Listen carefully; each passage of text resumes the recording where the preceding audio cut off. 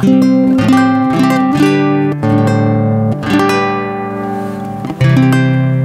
guys, this is Rob. I'm with Schoolofuke.rocks. You guys have seen the channel. I've got just a couple of little videos on there, but today I wanted to talk about something that was important for all of us called noodling. Just like arpeggios and picking. And if you're a new guitarist or whatever, and you're learning your open chords, you know, your cowboy chords, you know, all that other stuff, then this will be very helpful for you. Now, I'm using today a Cordoba Mini Spalted Maple, and so the reason that that's important is that when I play my C, if you're playing along with me, you'll notice your C sounds way different. That's because this is tuned up to the tuning of, this is A tuning. It's up a fifth, very much like a ukulele. In fact, it's A, D, G, C, E, A. So that's what we've got. And if you notice, G, C, E, A are the strings you would find on a ukulele, except we've got a low G right here instead of that high G. Okay, so it's very important to know that. The one thing about the Cordoba Mini is that if you're a tenor, kind of like my voice, and if you're trying to sing songs and sing along with songs and really kind of work that into your repertoire, I would suggest starting early and just doing it. You know, it's going to be difficult at first until it kind of kicks in for you. But this tuning right here, this higher tuning, allows a tenor voice, if you're a male, to kind of find a different niche in the song itself, and find a different melody. So if playing and singing, you know, your G, C, E, A, or C, A minor, F, and G is a little tough, and you don't want to do like E, C sharp minor, A, and B, you can move up to a different instrument or a different tuning, and that can help you find a place for your voice. And the only thing that I'm saying about that for you is that it just gives you options.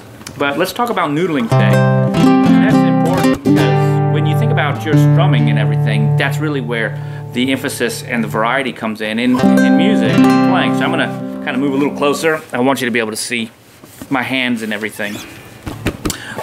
So first of all, you're going to want to hold the guitar in such a way that your wrist can move nice and freely. Because this is such a smaller guitar, my hand would normally fall right over the sound hole here. But because when I hold and pinch my elbow in here on this guitar, it's a lot smaller, you get a much more mellow sound. Listen to it. The attack on the note is different. Okay, it has a more harp-like sound, and that's pretty cool if you ask me. Anyway, we're just doing G chord, and I'm going to call the chords the same name that they would be called on a regular full-size guitar, but they're actually 1/5 up. So something like a C would really be an F as it goes through. However, that's not important for now. We're just talking about shapes. Okay? So let's think about our C, our C, A minor, F, and G. Okay? Those are nice chords, and you'll find a lot of that chord, that kind of melody, throughout the 50s and 60s, and Unchained Melody and things like that all have this song. In fact, C, A minor, F, and G, C, A, G, E, D, those chords can really play any song because you can transpose the music to any key that you'd like. But for you, what does that mean? So if we're doing C, think about having your fingers on here and just an arpeggio, just picking notes out of a chord. So we're just going to move.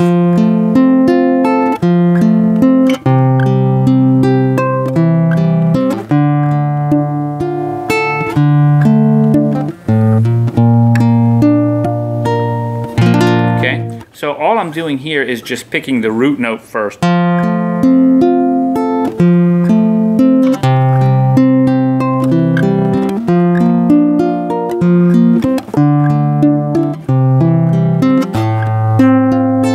Okay, and that's all I'm doing. So if the first tip about noodling is start with your root note and then just pick. I'm going to not use my other fingers, I just want you to see. Okay.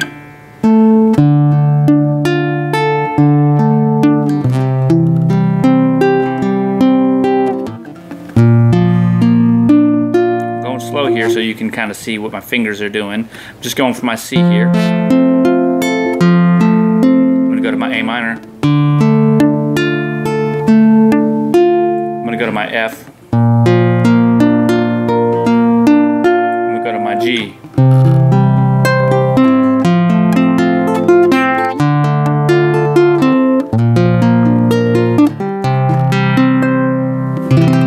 That's it. That's really all we're trying to do here. Just start with your root note and play. It doesn't matter if it could be a D, to a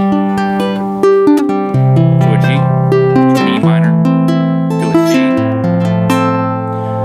C. All we're doing is starting with our root note. And this will be how you'll begin to build up your noodling skills. Noodling, just kind of picking out notes. And at some point in time,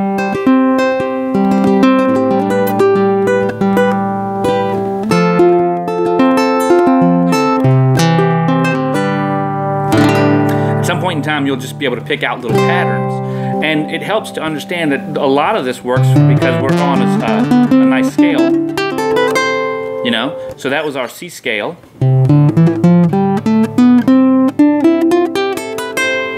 and what you'll find out is that a lot of your melodies and everything will be on your C scale or whatever scale that you want. So even when we're here.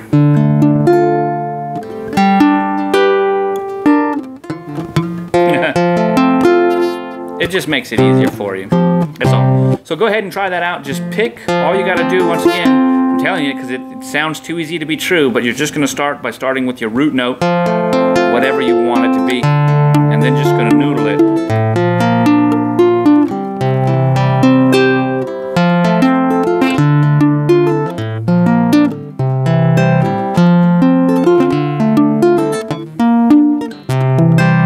Kind of pick it and play around with that. Guys, I hope this was helpful. I'm Robert Ham with schoolofyouke.rocks. Catch you on the flip side.